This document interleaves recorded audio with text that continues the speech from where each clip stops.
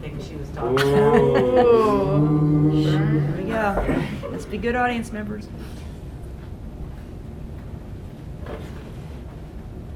Longer prayers are not necessarily better than shorter prayers.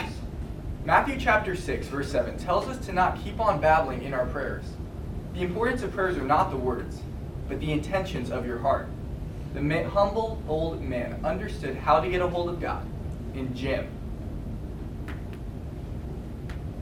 The pastor, a puzzled look on his face, hurried to the cottage where the church caretaker lived. I am concerned. Every day at 12 o'clock, a shabby old man goes into the church. He only stays a few minutes. It seems most mysterious. And you know, the altar furnishings are quite valuable. I wish you'd keep an eye open and question the fellow.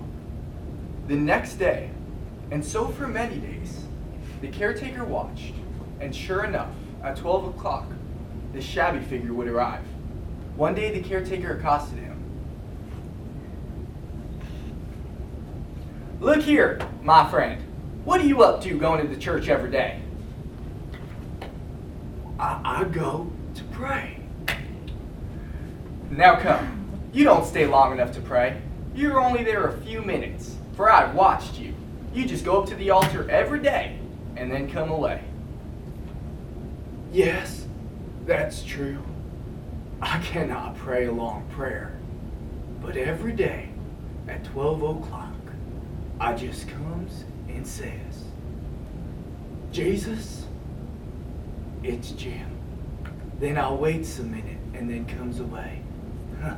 It's a little prayer, but I know he hears me.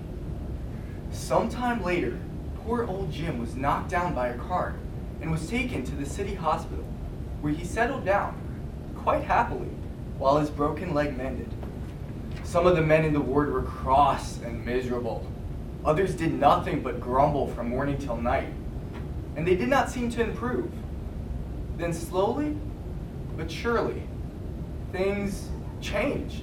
They stopped grumbling and were cheerful and contented. One day, hearing a burst of laughter, the nurse asked, "What has happened to you all? Where have all the grumbles gone?" "Oh, it's old Jim," one patient replied.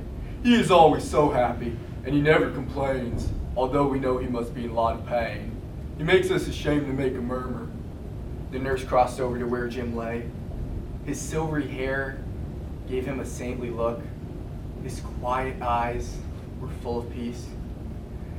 "Well, Jim, the men say you're responsible for the change in this ward.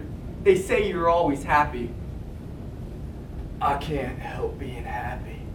You see, it's my visitor. Every day he makes me happy." "Your visitor?"